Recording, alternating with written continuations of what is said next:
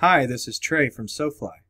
In this video, I'm going to show you how to use WP All Export to set up an export that will automatically run every day and export new orders from your WooCommerce site.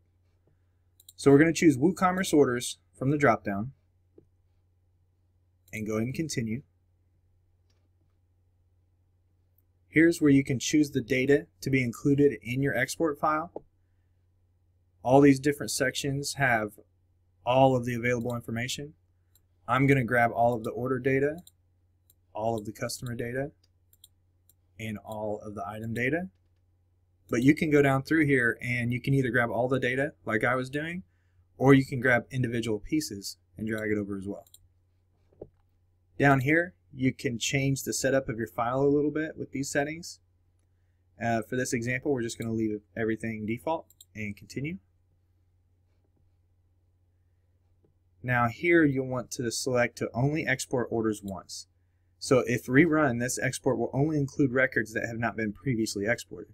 So that makes sure that the next time that you run it and every time thereafter, it will only export new orders. Let's go ahead and give it a friendly name. Oops, let's do new orders export. Now you don't have to give it a friendly name, but I always like to because it makes it easier to manage in the back end. So we'll go ahead and confirm and run export. Let's take a look at that file.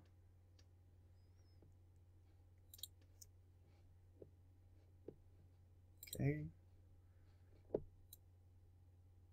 There's all the data. Okay, looks good.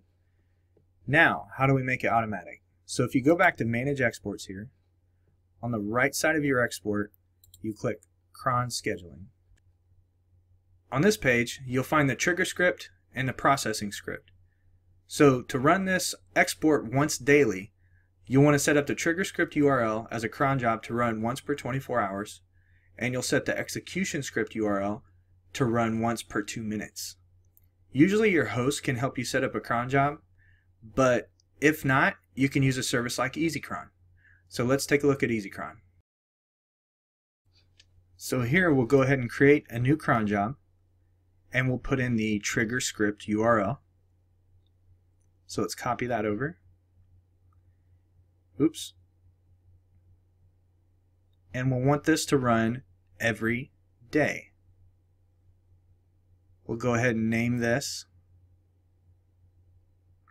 New Orders Trigger and create cron job.